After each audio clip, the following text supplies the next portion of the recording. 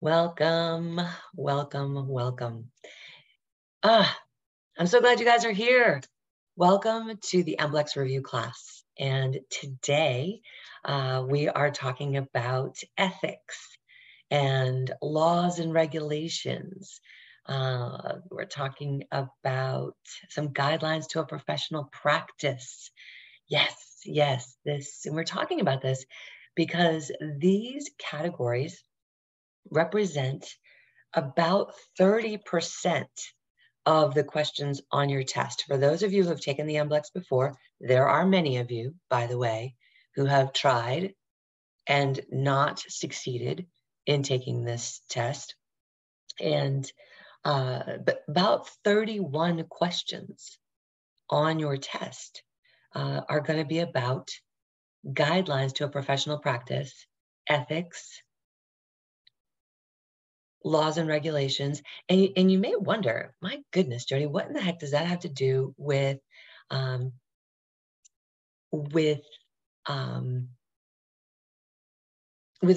practicing massage therapy?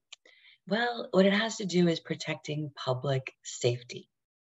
And so that's why we need to know these things about business and about ethics.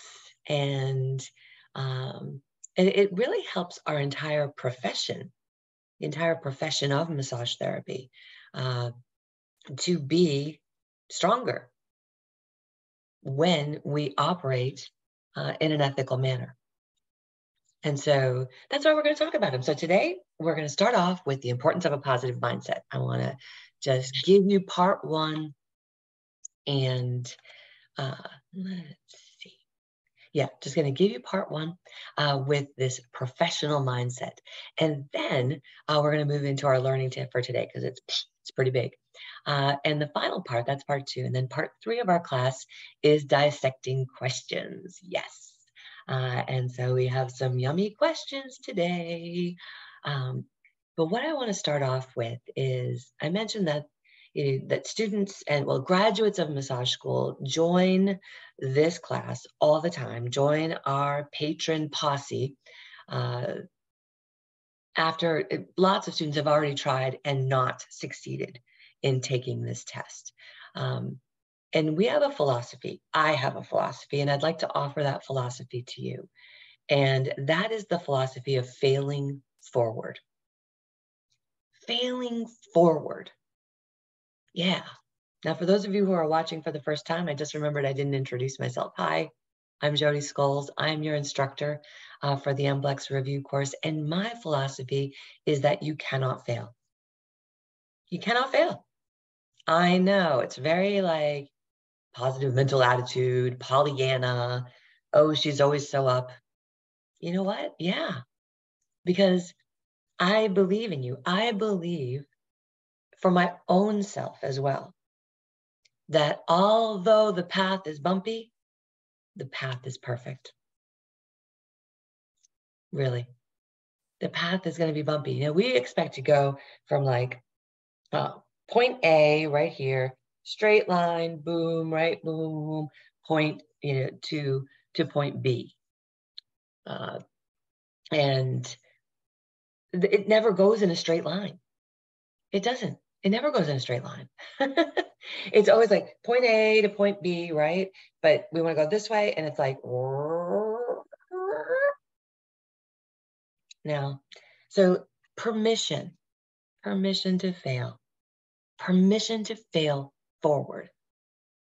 That failing forward is a really important part of your journey.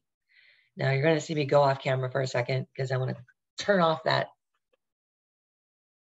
fan.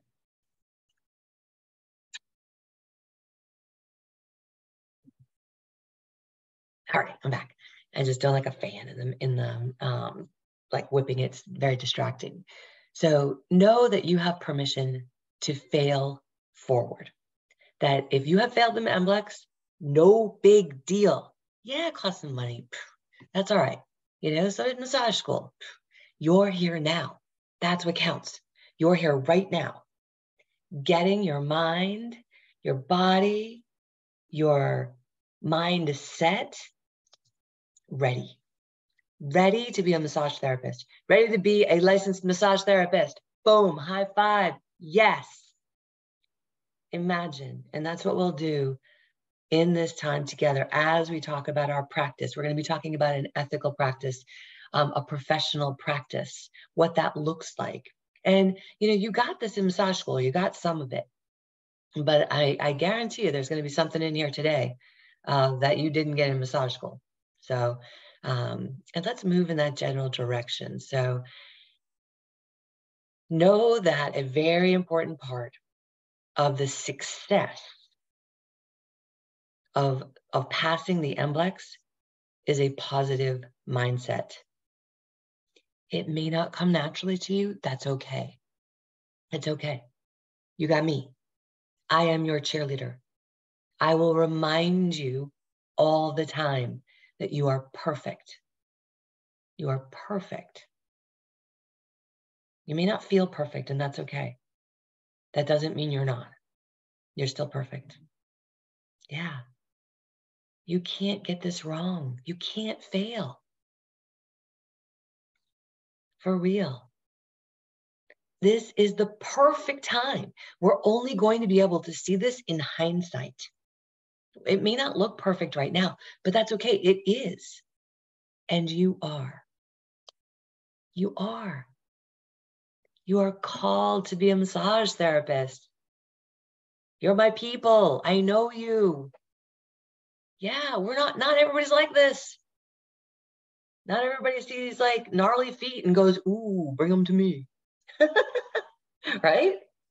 Not everybody puts their hand on someone's shoulder and goes, ooh, that's tight. It's a gift. And so that gift is unfolding for you at the perfect time and in the perfect way. I see you. I know how you serve. I know. We'll get there. All right. Part of the way we're going to get there is we're going to do some learning. So here we go. All right. Let's get to our welcome. Oh, I got to share the screen. Hello, Jodi. Share the screen. There we go. All right.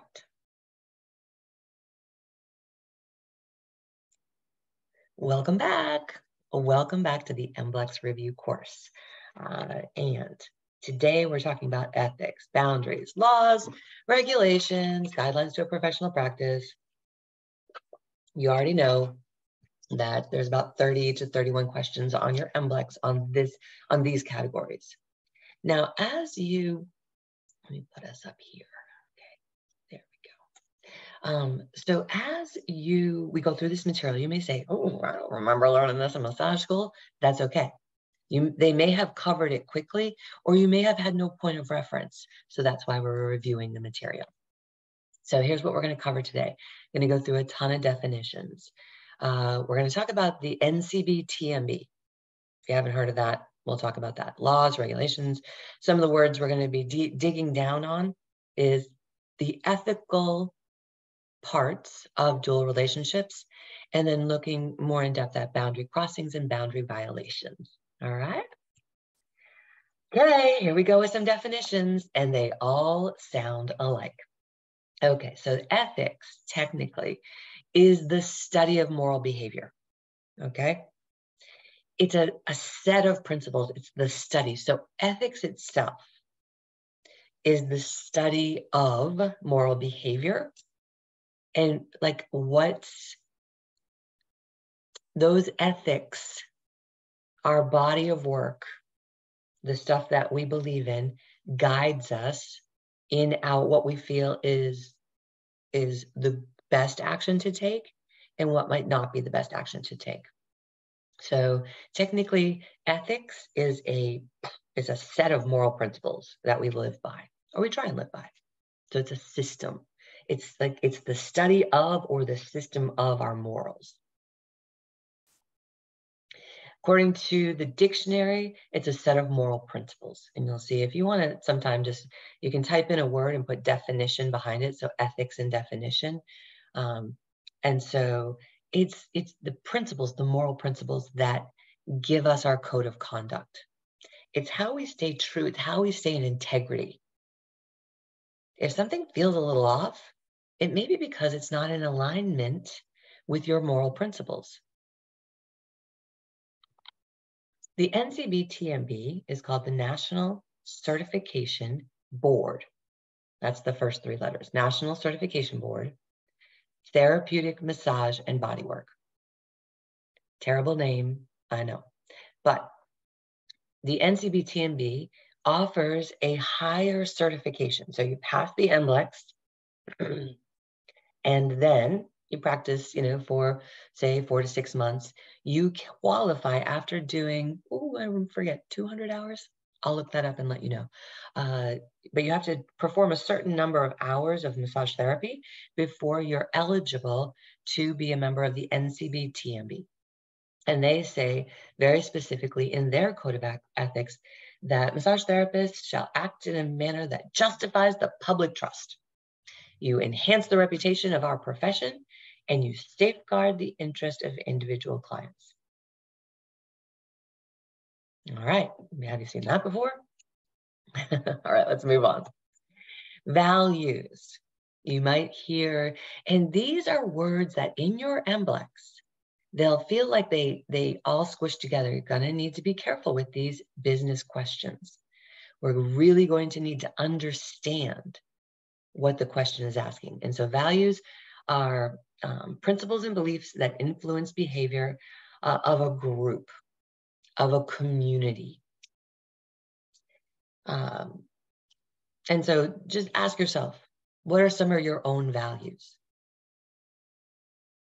Where did those come from? And values can differ from country to country, from person to person, but certainly country to country, right? There are certain countries who really have been proactive about climate change. There are certain states that have been really proactive about climate change. That's a demonstration of values. It's principles and beliefs that influence how we act, our behavior. And specifically, the values represent a group, a community. Morals. Now, this is where it's like, okay, where did your morals come from, right? So this is a personal thing. My personal morals, it can be acceptable by a group. You may have gotten them from your country, from your parents, from your spiritual home. Some people will call that their religion. But morals are a person's standards of behavior. So, for example, in India, they believe that the cow is a sacred animal, and therefore they don't eat meat. They don't eat red meat.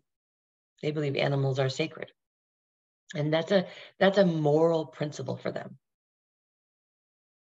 So this is our thoughts on what's right and wrong. So they think it's wrong to eat meat. That's for them, right? When people from India visit the US, or they come to live in the US, or when Americans come, go and visit India, they don't look down on Americans, because that's not how Americans, that's not their value system, right? It's not how their morals are driving their behavior. See how those words kind of interchange and get a little messy? Yeah. So just know it gets messy, and we'll do the best we can. This would be a good time, if you get a question like this, to use the tool in your toolbox, which is to eliminate 2 wrong answers, right? Yeah, get rid of 2 answers you know aren't right if you get a sticky question like this. Let's move away from the intangible to the tangible, and wanted to review with you informed consent, the definition of informed consent. It's also sometimes called informed written consent, informed voluntary consent. These are all legitimate names for informed consent. And this is the process that's used by the massage therapist to get the client's permission to touch an area of the body that could be iffy. And this will surprise you, right? The iffy parts. And I hope you can see this whole thing. But these areas of the body that we need informed consent for are places like the abdomen. If you're going to touch someone's belly, you know how to drape, right? If you have to touch someone's belly, how many of you guys have done abdominal work before? Just put me in the chat if you've done abdominal work. If you're not driving or operating heavy machinery.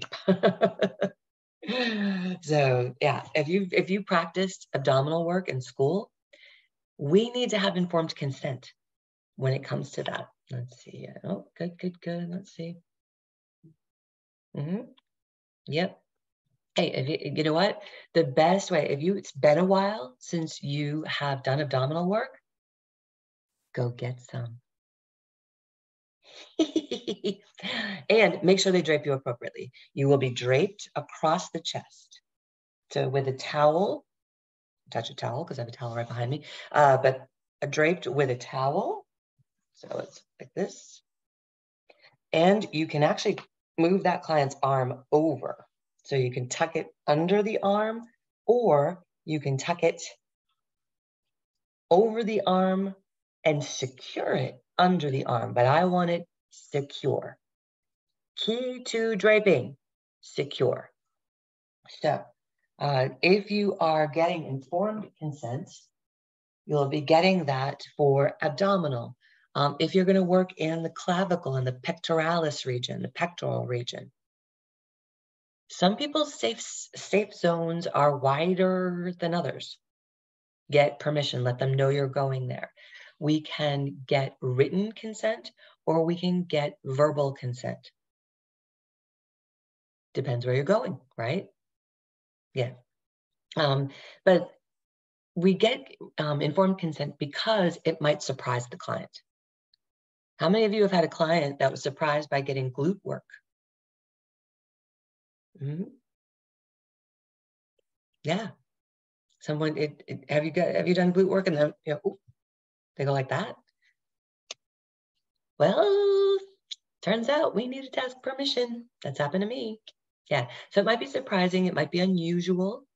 Maybe they've never had their feet touched before. Maybe they've never had their face worked before. Yeah. Or there may be a sexual history. So the only time they get touched in that area is maybe during sex. And so this sensual experience is reminding them of something sexual. So the ears, for example. Yeah. So you'll see here, these areas could be the abs, pecs, glutes, groin, doing groin work, secure drape.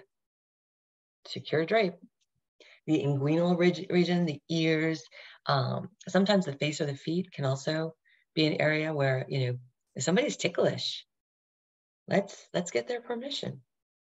Great question to ask at the beginning of the session. Is there any place you don't like touch? Yeah, don't touch my feet. What? Don't touch our feet? Okay. Don't touch my head. Don't touch my hair. We're getting informed consent, and it is a part of our ethics. It's a part about being a professional to ask these kind of questions. This also pertains to the scope of practice, another definition, right? This is when we understand the limits of our work. So, so we are not a licensed nutritionist, unless you are. We are not a licensed clinical social worker. That's what LCSW stands for. Licensed clinical social worker, a therapist. We're not therapists, right? And well, we're massage therapists.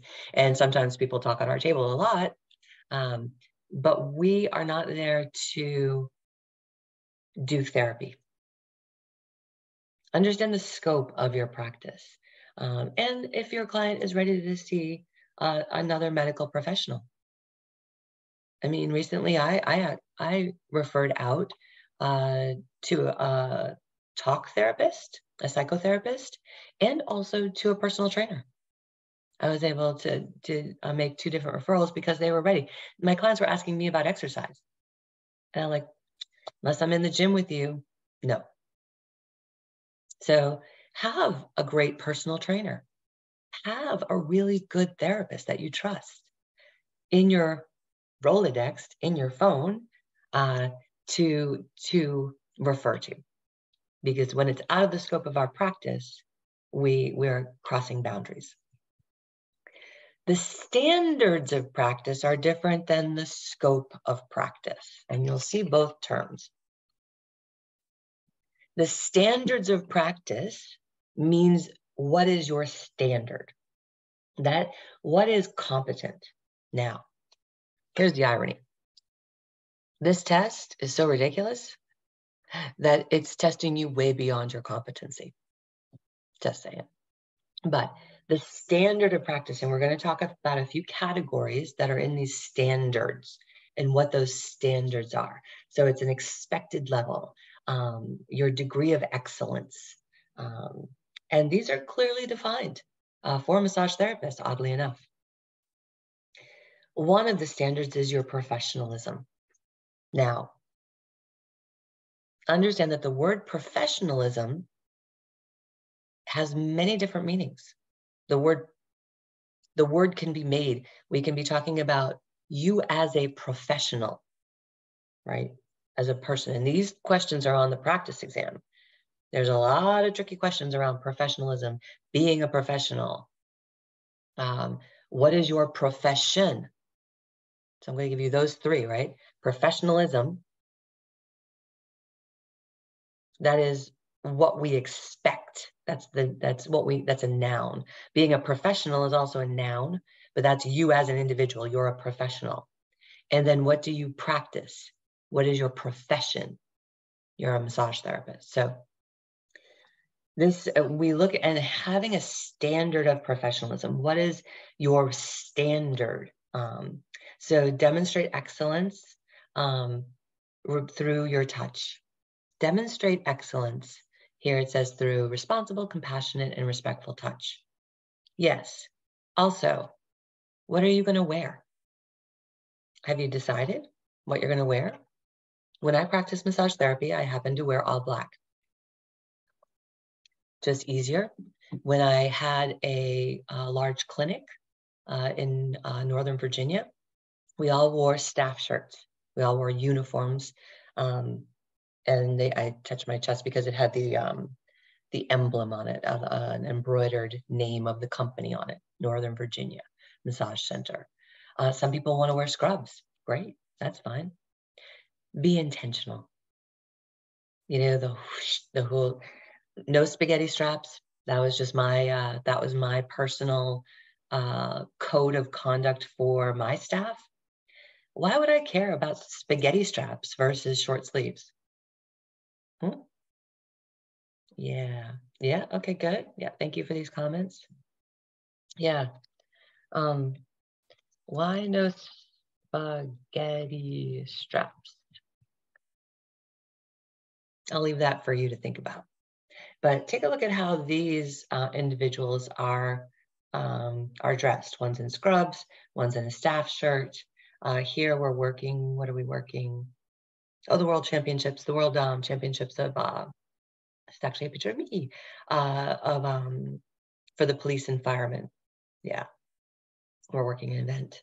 So we had t-shirts. If you're working an event, you may want to consider t-shirts even. But that is a nod to your professionalism, right? You look like a professional. Be careful of the length, the dips in the shirt, the slits in the skirt, the length of the shorts. Length of the shorts when you're standing below your fingertips. All right. That's not on the MBLEX. That's just for your benefit. All right, another category that we need to look at is the legal and ethical requirements for your standard of practice. That just means we look at these and you got to comply with all of the legal regulations, right? So getting your business license, whether it's in your town, your city, your county, your state, and passing the MBLEX. All of those are your responsibilities. And here we see a picture of the United States. There are still some states that don't have licensing for massage therapists. Minnesota is getting there. It's taking a long time. Wyoming is getting there. Kansas actually has now passed that law. I thought I read that. Sorry, I'll double check that for you. There's only a handful of states. Vermont definitely has no licensure. California is questioning the MBLEX right now. And then New York and, well, California is questioning the MBLEX, is challenging it. So is Arizona. So if you live in either of those two states and you have graduated from massage school, make a phone call. See if you can apply for your license. Yes. Something that, and now in Hawaii and New York, they both have their own test. And coming soon, there's something, it'll be this summer. So the summer of 2023, they will be launching something called the Compact. The Compact is 10 plus states. At last count, I think we were at 13, and they were shooting for 18 states that are going to agree on reciprocity, meaning that your massage therapy license in Virginia will be good in the neighboring states, in these 10, 15, 18 other states. So if you move from Virginia, who's a part of the compact, into another state that's part of the compact, you're automatically licensed. Yeah, so that is up and coming. Very exciting. Yes. Yes. I know, I'm really excited about that. Yeah, of course, it's going to be more money. It's going to be like another $200, but that's all right. It's going to begin to allow our massage therapy licenses to be portable. And that's the good news. All right, another standard of your practice is called confidentiality. You have to keep your client records confidential. Now, if you are a home-based practice, that just means out of sight. That means they're not laying around, they're organized. You know how to get back to your health intake sheets. You use a health intake sheet. Yes, you use a health intake sheet. I know it takes more time. It's worth it. However, you have to keep those health intake sheets confidential. And so if you're a home-based practice or a sole proprietor with no other people in your office, then you can keep them in a secure place, but not locked. If you are in a professional setting, you do need to keep those locked. Yeah.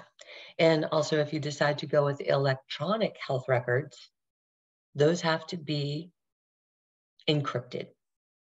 And so there's a lovely service out there. I'll stick this in the chat. Her name is Diana Thompson. She has written several books on massage therapy. She has EHR. If you'd like to go in that direction or recommend it to wherever you're going to work, it's EHR, Healing Hands EHR. EHR stands for Electronic Health Records. And those do need to be encrypted so that people can't hack into your computer. Yeah. And these laws reflect HIPAA laws. HIPAA laws don't apply technically to massage therapists unless we're working with another licensed healthcare professional, or unless the laws are different in your city, town, county, state. Yeah. So I like to abide by HIPAA laws. HIPAA is the Health Insurance Portability and Protection Act. So I think I said that right. Anyhow, we'll see in a minute. There we have a slide on that. All right, oh, there we go. The next act. Oh, I did say it right. Yay.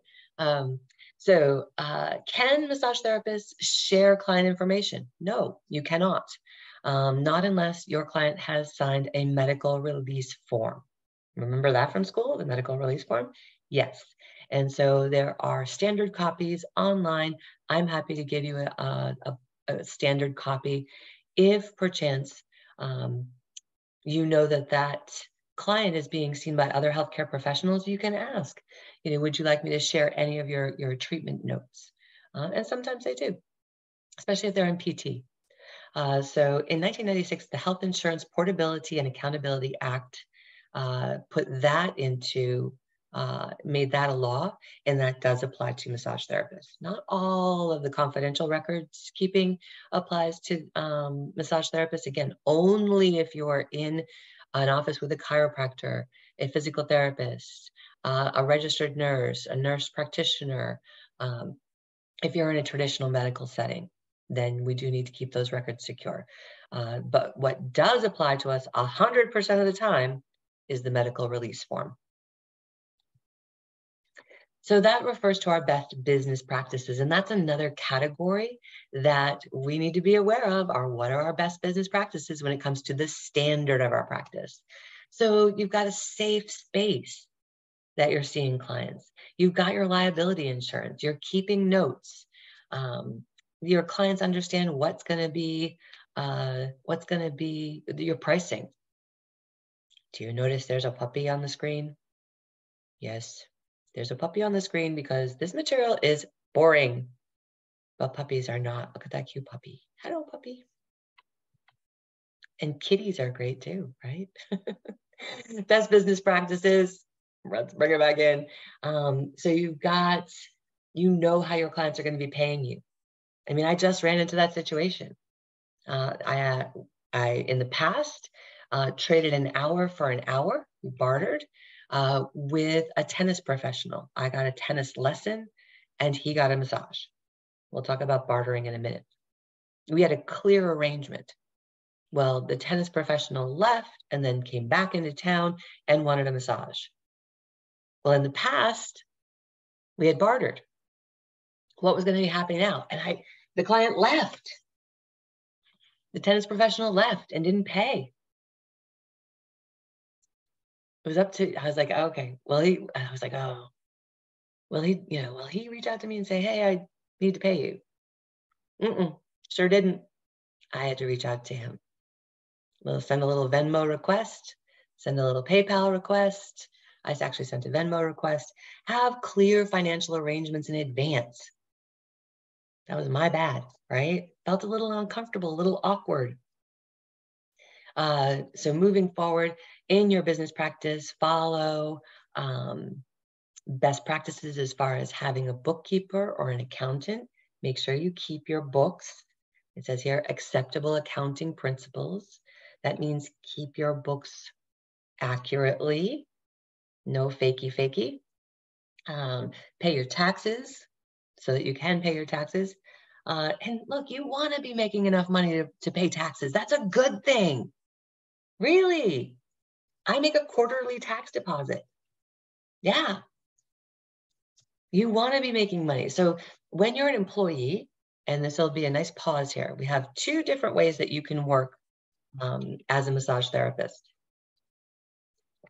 One, if you are a sole proprietor, you're an individual, you're an LLC, you're a sole proprietor, you're working for yourself. Well, as your clients pay you, that usually goes into your bank account or it goes into savings or whatever. But that's, your clients are paying you. There's not somebody else handing you a paycheck, right? And so we still owe taxes. If you earn over $600, you owe taxes on that money. And so I know in 2023 that you are going to earn more than $600 on doing massage. I know you are. Yes. And so we'll need to declare that as income. That's following best practices as far as your accounting, as far as your bookkeeping. Now, the other way is that you go to work for someone. Now, when you go to work for someone else, you're going to get a paycheck.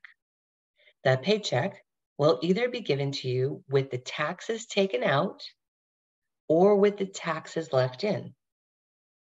So with the taxes taken out, you're an employee. If the taxes have been left in, you're an independent contractor.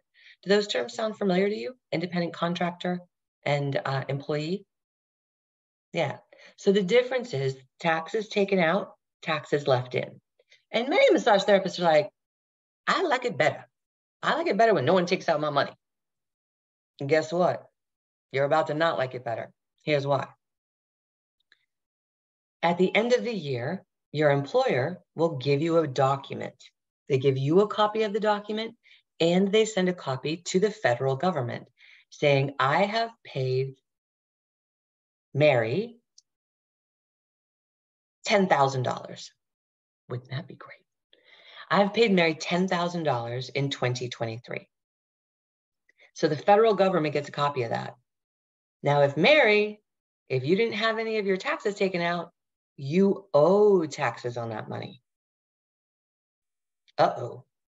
But if you're an employee, if you're an employee and they send that note to the federal government saying, hey, we paid Mary $10,000 and we paid you taxes, we took her taxes out, that means you're getting a tax return.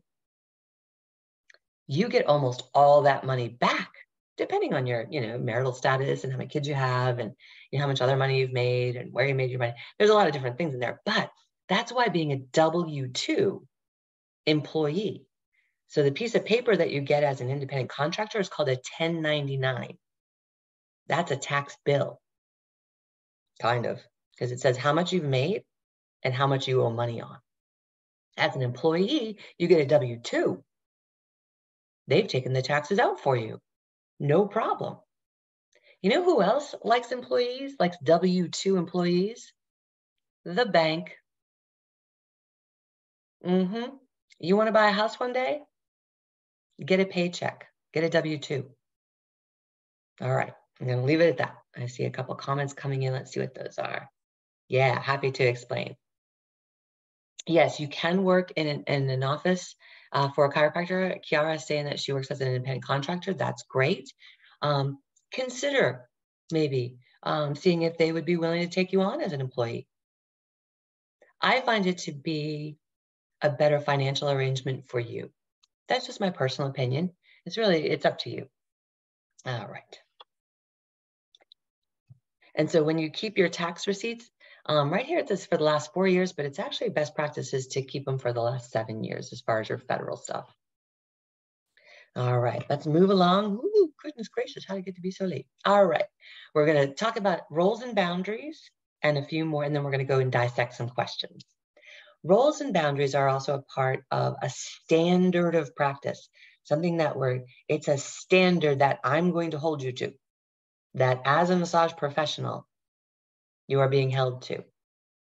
So the NCB-TMB says that we need to adhere to all of the ethical boundaries, to be a professional, to safeguard the therapeutic relationship. We're going to talk about a few terms, and then we're going to talk about boundaries. Part of what we face as massage therapists is transference. And that is when a client is feeling a certain way about the therapist.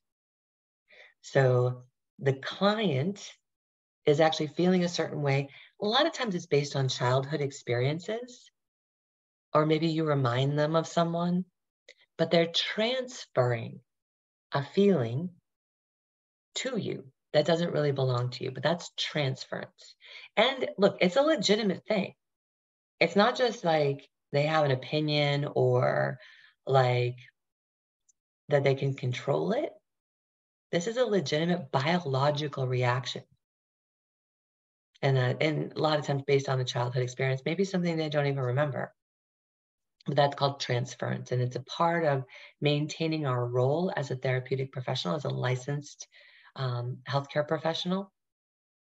Yeah, about being a professional. Now, countertransference is when we as therapists transfer a feeling onto a client, maybe because they remind you of someone or there's unresolved feelings about something else, and we unconsciously are transferring. But that is called countertransference. So counter comes from us. Yeah.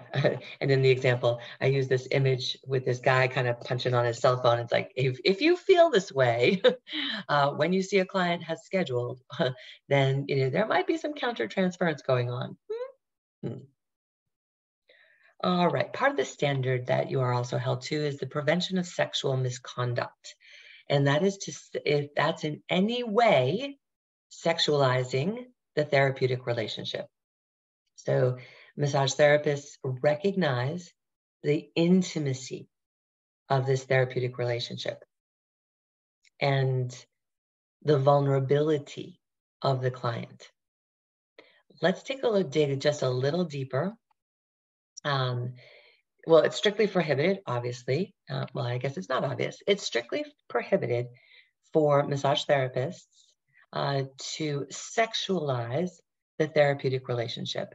There is an exception to that rule, and that is if you have had sex with the person already before they became a client.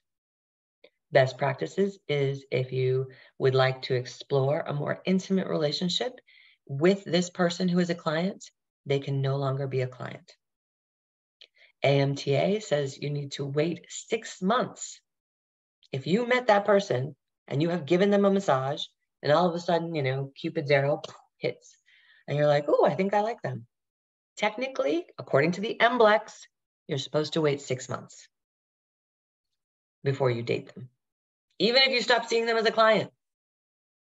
I know, crazy, but I'm just telling you what the AMTA says, right? What I am telling you, though, as best practices is do not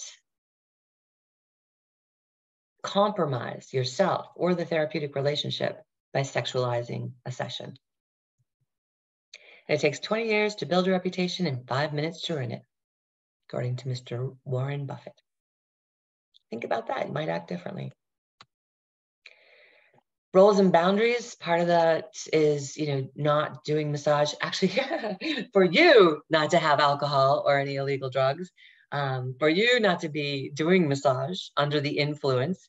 And likewise, massage therapists have the right, if you think someone is under the influence, whether it's alcohol, drugs, or even prescribed medication, if you feel as though that's going to compromise the session, you have every right to not do that session. We need our clients to be receiving the work therapeutically. Oh, dual relationships. This is an important one. This is one that comes up often on the MBLEX. Dual relationships are 3 kinds, and here are these 3 bullet points. So dual relationships is just like what it sounds. There's more than one relationship.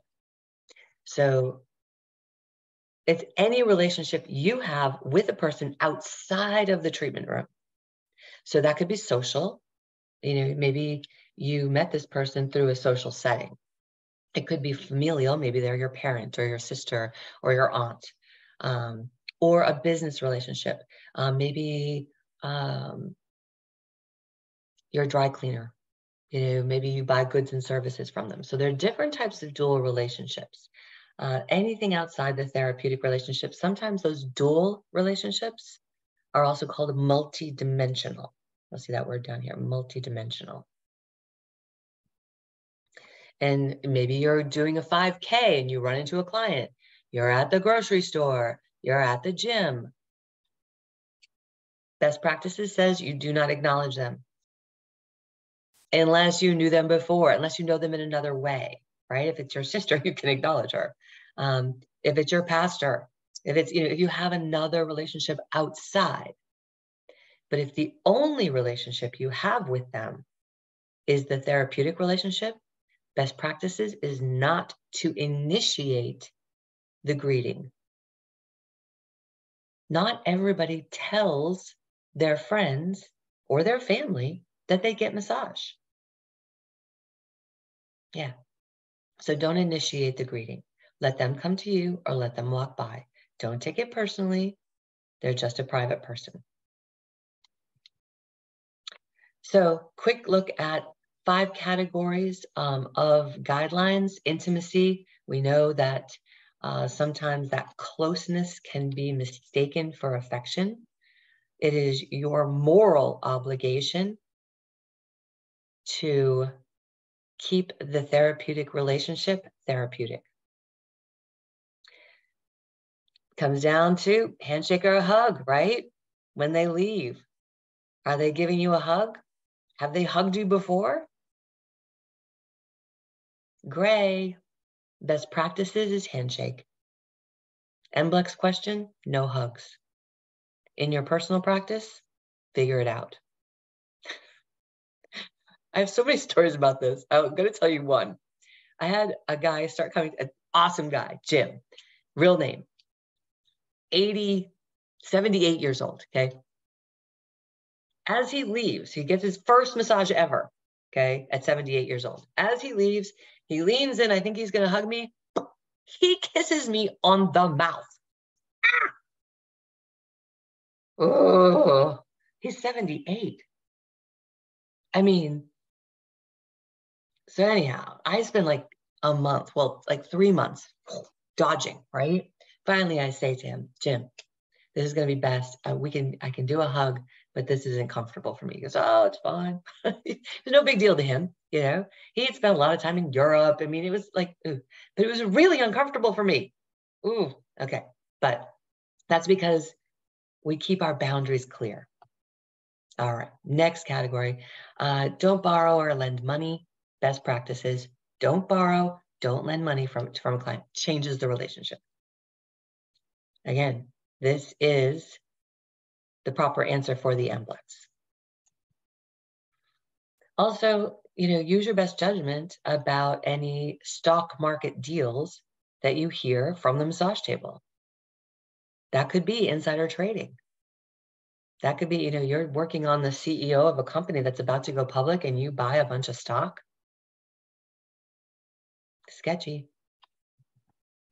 Also, I mentioned bartering earlier. If you decide to barter anything, barter hour for hour, not dollar for dollar. Bartering is the exchange of services for something other than money. But in our practice, because it is an hour, we can't, like we spend an hour with people. This is the only way bartering works with a massage therapist. I'm telling you, I've tried it. It ends up creating resentments if you do it any other way. The only way I've found it works is if you trade hour for hour. I have a lawyer. They wanted to barter. His hourly rate is $250. Every time I made a phone call, he got 2.5 hours of massage. Not good. Guess who got resentful? Yeah. So hour for hour or don't do it. I mean, I know some massage therapists, well, I want all my vegetables and I just give them an hour massage. How do we know what's equity? Right? How do we know how much are those vegetables worth? How much do you charge? I mean, if you're hungry, you're hungry. Get some vegetables. Go get some food, barter. But just know that the best practices for your personal practice is hour for hour. All right, just a couple more categories and then we'll move into dissecting questions. We're holding you to a professional standard when it comes to emotional dependency or needs of your clients. Some clients are very needy, and we need to have very good boundaries, physical boundaries, emotional boundaries about your feelings, right? Your physical boundaries is like your personal space. There are other types of boundaries, your time. Do they always show up late? Are you always going over? Have clear boundaries. There are sexual boundaries, just about your body. This is not with clients, obviously, but these are types of boundaries. Intellectual boundaries, that is your thoughts. We don't really bring our opinions into the treatment room personally. However, do you make space for other people's thoughts? You don't have to believe them. You just make space for them. And material boundaries, your things. That relates to, do people treat your things with care, with respect? All right. Last two categories. The professional standard, unintentional, unplanned relationships, unplanned encounters. Our first role is as a massage therapist. We've mentioned that if you see someone at the coffee shop, you see someone at the gym, let them initiate the contact. If it's unintentional or unplanned, they may be taken off guard. And then finally, the standard, the final standard, they call it altruism, which basically means just putting others first, but really it's the practice of being concerned for the well-being of others. And we do expect as massage therapists that you are going to care about the well-being of others. Hopefully that's at least part of what motivated you to become a massage therapist. And some questions you can ask if you're wondering whether or not this is a dual relationship or a proper approach. Is there a power differential? How will this secondary relationship be affected by that power differential? Think about a school teacher and the student. It's the same power differential. How long will this relationship last? Is it a one-time occurrence, or is it expected to last indefinitely? We may need to address that secondary relationship, that multi-dimensional, that dual relationship. Anyhow, so these are some other questions you can ask. How much will your objectivity be impaired if you have a dual relationship, another relationship? I live in a neighborhood that has a pool. I have clients in my neighborhood. I have to be very conscientious about if I go to the pool in a bathing suit. Of course, you're going to go to the pool in a bathing suit, but I have to be conscientious about whether or not clients are there. Changes how they see me, right? Yeah, and that would be a dual relationship. Ooh, all right. Final topic, boundary crossing.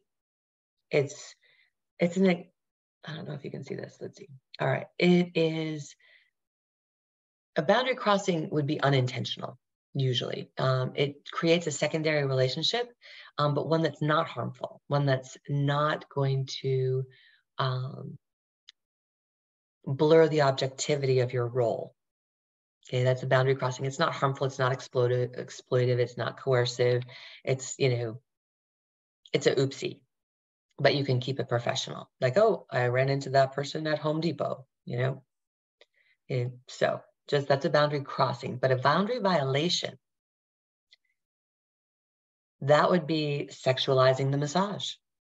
You deviate from your therapeutic role. So, pardon, the slide is worded incorrectly here, but right at the end, you'll see the boundary violation. It's harmful or potentially harmful. Yeah. To the patient or to the therapeutic relationship. That's a boundary violation. So we're see here a few examples. I'm going to move this back over here. Okay. All right. So I'll give you a few examples here. Church. You see somebody at church, that's a client. They're a client first, and then you see them at church. Boundary crossing, boundary violation. I will tell you, it is a boundary crossing. Okay, so let's address this question here that's just come up from Melissa. There was a kickback, something I haven't heard of before. Instead of bartering on the practice exam, I said, well, a kickback is unexpected upward motion of the guide bar. I love it. It is. A kickback is, yeah, and that's actually what it's going to do to you. If you get a kickback for referring a client, so a kickback is a term that's used if you refer to a chiropractor and then they kick you back some money. You refer to a trainer, they kick you back some money. Not allowed, unethical. So seeing somebody at church, though, simply a boundary crossing. You can keep it professional. It's not harmful to them. Going out to dinner with a client. Boundary crossing, boundary violation. Boundary violation. Can't do it. And look, at this table, they have wine. Yeah, no, can't do it. Compromises the therapeutic relationship. I'm sorry. If you see a client at a birthday party, different than going out one-on-one. Boundary violation to have a dinner date with your client. Same sex or opposite sex. Because it changes the therapeutic relationship. Texting from your personal phone. Boundary crossing, boundary violation. It's actually a boundary crossing. It's not a violation, except for, look at what this picture says. I have been thinking of you every second since you left. Boundary violation. Inappropriate. Sexualizing the therapy session, boundary violation.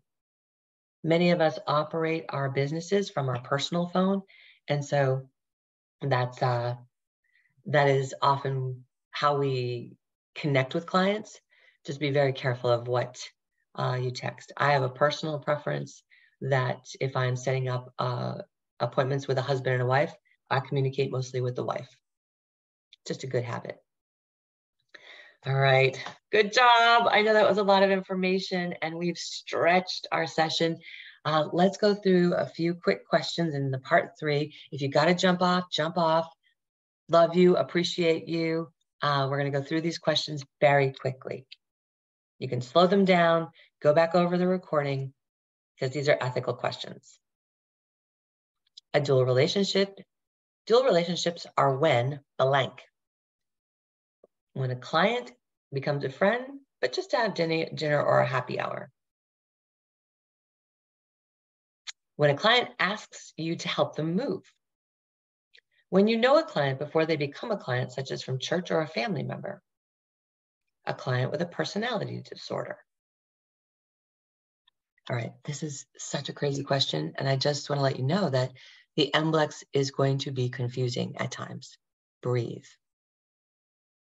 What you see here in letter A, when a client becomes a friend, well, that would be a dual relationship, right? But that's not the best answer.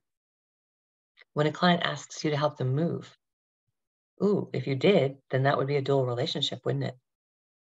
But that's not the best answer.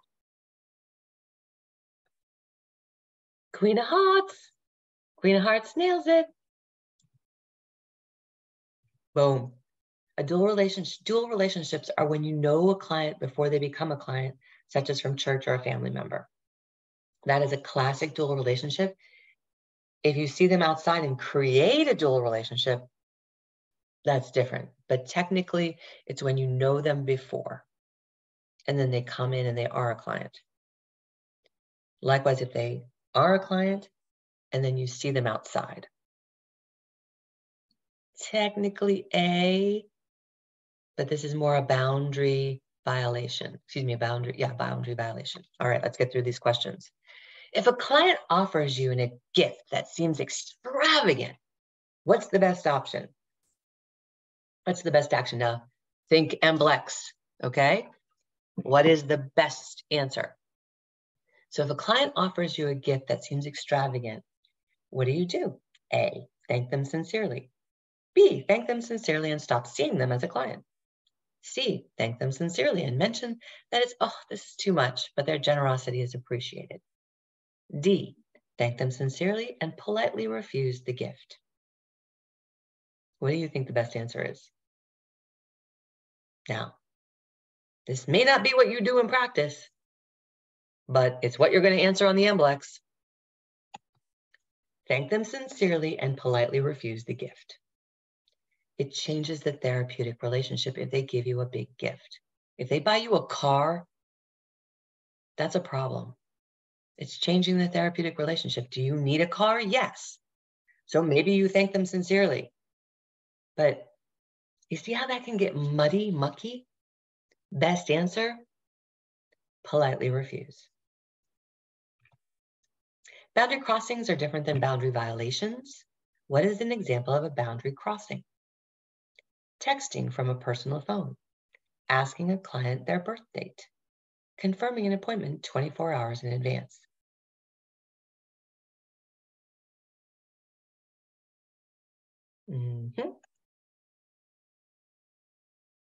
Yay, you guys all got that right. Yay, good.